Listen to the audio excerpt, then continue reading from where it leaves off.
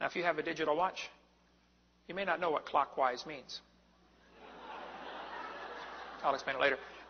We're going to spin the merry-go-round clockwise. The kids are going to go through 4 phases. They start off in phase 1. They'll be screaming at the football players. Come on, let's go. Faster, faster. Can't you go any faster?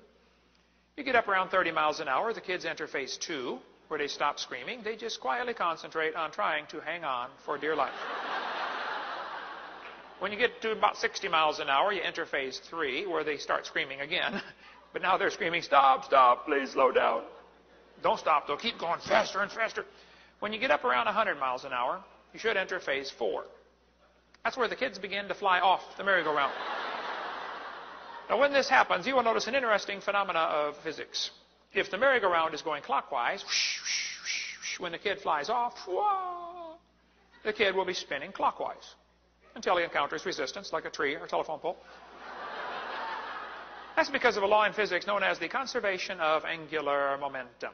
You see, if a spinning object breaks apart in a frictionless environment, which the Big Bang would have been, all the fragments that fly off will spin the same direction. So many errors. The conservation of angular momentum states that in a closed system, the angular momentum remains constant despite changes in inertial mass. The common high school physics class example is to spin a classmate in a chair with his arms crossed close to his chest. When the spinning student extends his arms, his angular velocity decreases because his inertial mass has increased. This principle explains the transfer of angular momentum from the Earth to the Moon, as well as the high rotational velocity of small compact stars that form from much larger, slower rotating stars. Ultimately, the initial expansion of space-time resulted in a universe populated by small elementary particles. There were no objects thrown from a large central object. That's because the outside is moving faster than the inside. No, it would be because energy is conserved in closed systems. The professor said, yes, I know about the conservation of angular momentum. I said, well, good, sir, then I have a question for you. If the universe began as a swirling dot, Big Bang, like you said, would you please explain to me why 2 and possibly 3 of the planets are spinning backwards?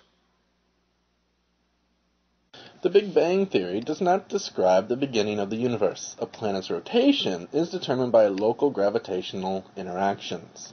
Uranus's axis is tilted 82 degrees, leaving the planet practically on its side. This is thought to have occurred because of an impact event early in its history. Likewise, Venus's retrograde rotation is associated with an impact event due to its incredibly slow rotation. Pluto has an apparent retrograde rotation due to its distance. He said, that's interesting. I said, no, that's more than interesting. That's kind of hard on your Big Bang Theory.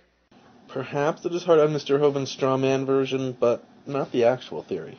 Not only that, at least 6 of the moons are spinning backwards, and some travel backwards around their planet. Our fishy friend returns, and you thought we'd lost him. Actually, 48 satellites of Jupiter, 29 satellites of Saturn, 8 satellites of Uranus, and 3 satellites of Neptune have retrograde orbits. Most are captured asteroids. The orbit of a moon is determined by interactions with the planet, not the Big Bang. Why? We call it gravity. He said, I don't know. Why do you think they're going backwards? At this stage, I have to honestly picture the professor kicking himself for passing on that upgrade to first class. You meet the strangest people in coach. Plus, you have to pay for all those little bottles of gin that you need so you can survive interacting with them. I was hoping he was going to ask that. I said, well, sir, I believe it's very simple. You see, I believe in the beginning God created the heaven and the earth. And God did it that way on purpose just to make the Big Bang Theory look stupid. Apparently, Mr. Hovind's deity is a literal representation of those from Monty Python's Eric the Viking, i.e. a petulant child more concerned with playing games than the search for truth.